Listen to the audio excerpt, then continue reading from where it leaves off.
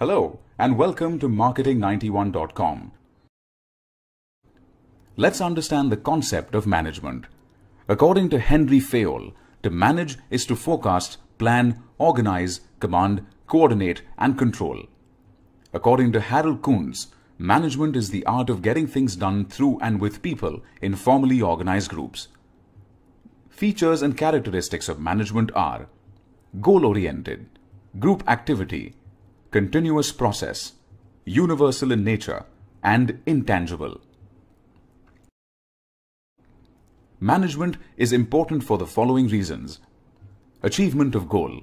In a firm, groups or people perform various activities to achieve common organizational goals.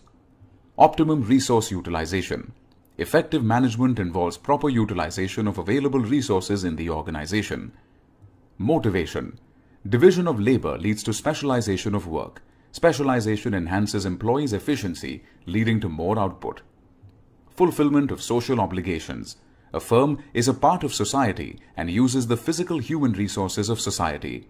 And survival and growth. A firm is a part of society and is affected by social, legal, political, and economical issues. 6 M's of management. Manpower. Managerial and non-managerial personnel constitute manpower. Machines. They are commonly used to convert raw materials into semi-finished and finished products. Materials. They consist of raw materials and semi-finished goods that are either converted or assembled into finished products through the production process. Methods. They refer to systems and procedures used for performing various operations. Money. It is the means for conducting all business activities, and a strong financial base is essential to a successful business. Markets. Both products and services need marketing, and successful marketing increases a firm's financial returns. Roles of a manager. Interpersonal roles. These roles involve people and other ceremonial duties. They can be further classified as follows. Leader. Responsible for staffing, training, and associated duties. Figurehead, symbolic head of the organization. Liaison, maintains communication between all contacts in an organizational network. Informational roles. These roles provide collecting, receiving, and disseminating information. Monitor, personally seeks and receives information to be able to understand the organization. Disseminator, transmits all important information received from outsiders to the members of the organization. And spokesperson, transmits the organization's plans, policies, and actions to outsiders. Decisional roles. These roles involve decision making. Entrepreneur, seeks opportunities. Basically, they search for change, respond to it, and exploit it. Negotiator, represents the organization at major negotiations. Resource allocator, makes or approves all significant decisions related to the allocation of resources. And disturbance handler, responsible for corrective action when the organization faces disturbances. Management as art, science, and profession. Management is an art. Several authorities on management studies have called management the art of getting things done through people. Different people behave differently in different situations. Managers have to come up with new ideas or measures to handle situations and must therefore be innovative. Like an artist, every manager has a distinct way of performing work according to his or her skills, ability, understanding, initiatives, judgment, tactfulness, and experience. Result-oriented. Like an artist, every good manager is result-oriented. Managerial activities aim at achieving a definite goal, that is, reduction in wastage, achieving a sales target, maximization of revenues, etc. Management is a profession. A person is called a professional when he or she has undergone certain training to develop certain required skills with a view to providing services to community at large. The main features of professional are as follows. Formal education. Minimum formal education from a recognized institution is essential. Expertise knowledge. Professionals must have expert knowledge and skills in their concerned field or discipline. Fees. Professionals charge fees for their service depending on the nature of the service and financial status of the client. Specialization. Professionals can specialize themselves in a particular field. For example, doctors specialize in childcare, ENT, etc. Independent office. Professionals typically have their own independent office from where they deal with clients. Management is a science.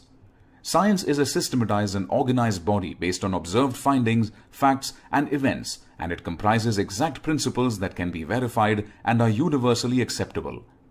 Systematic body of knowledge. Management is similar to science in that it is an organized and systematized body of knowledge that consists of certain rules and principles. Universally accepted principles. Management as a subject has fundamental theories and concepts that are applicable in real business situations. Cause-effect relationship. Management principles clearly show a cause-effect relationship. Example, the relationship between motivation and efficiency is proved when management finds that a motivated employee has higher output than an unmotivated one. Identical results may not be obtained. Management is a social science and human behavior is unpredictable. While management principles are universally accepted, identical results may not be obtained under different situations. Managerial skills. Managers are expected to possess 4 main skills. Technical skills.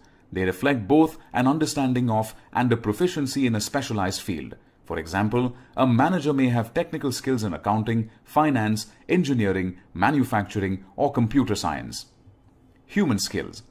They are skills associated with a manager's ability to work well with others, both as a member of a group and as a leader who gets things done through others. Conceptual skills. They are related to the ability to visualize the organization as a whole, discern interrelationships among organizational parts, and understand how the organization fits into the wider context of the industry, community, and world. Design skills. Managers must have the ability to solve problems in ways that will benefit the enterprise. The skills required vary at different levels. Top management requires concept and design skills. Middle management requires human skills, and supervisors require technical skills. The 3 levels of management are as follows: top level, middle level, and low level. Top management. It consists of the board of directors, chief executive officer, and managing director. It devotes more time to planning and coordinating functions. The roles of top management can be summarized as follows. Top management defines an organization's objectives and broad policies. It prepares strategic plans and policies for the organization.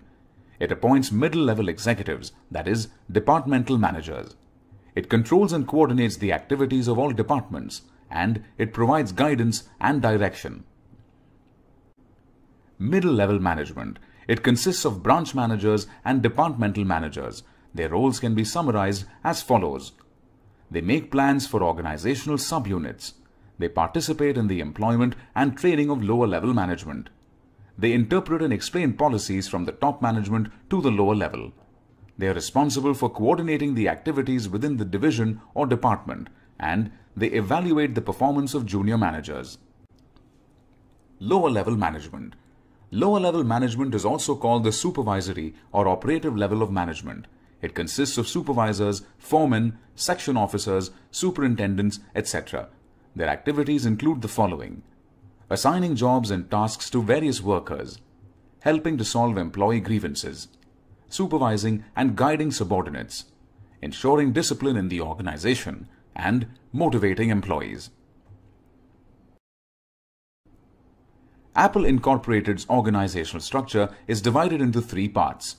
Spoke and wheel hierarchy. A bird's eye view of Apple's organizational structure shows considerable hierarchy. There is more collaboration among different parts of the company, such as software teams and hardware teams. Apple's vice presidents have more autonomy, which was almost absent under Steve Jobs. Function-based grouping. The upper tier of Apple's organizational structure has function-based grouping, which is an element derived from the functional type of organizational structure. For example, Apple has SVPs for industrial design, marketing, and retail. Product-based grouping. The lower tier of Apple's organizational structure has product-based grouping, which is an element derived from the divisional type of organizational structure. For example, Apple has VPs for iOS apps, the iPad, and consumer apps. Thank you.